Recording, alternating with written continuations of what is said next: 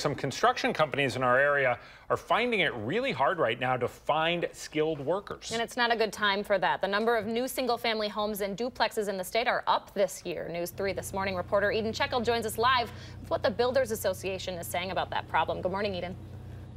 Good morning, guys. So according to the Wisconsin Builders Association, building permits are up by 10% this year compared to last year, and the demand to build more homes is expected to only go up. In fact, home construction in Wisconsin has steadily increased since 2015, but the challenge of finding skilled workers remains. The Wisconsin Builders Association says the low unemployment rate could be the reason behind why it's difficult to find more qualified job seekers.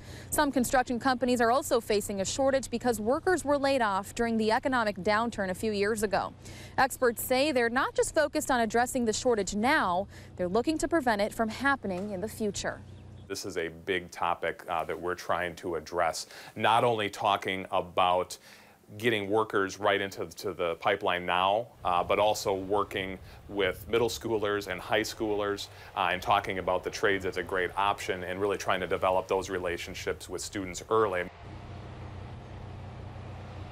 And right now, the Wisconsin Builders Association is working with middle school and high school counselors to let students know about the construction industry as a career option. They're also encouraging construction companies to recruit workers from community colleges. And according to a survey conducted by the Associated General Contractors of America, there are about 114,000 construction workers in Wisconsin, and that number has slightly gone down compared to last year. All right. Back to you. Eden Shekel reporting live for us today. Thanks, Eden.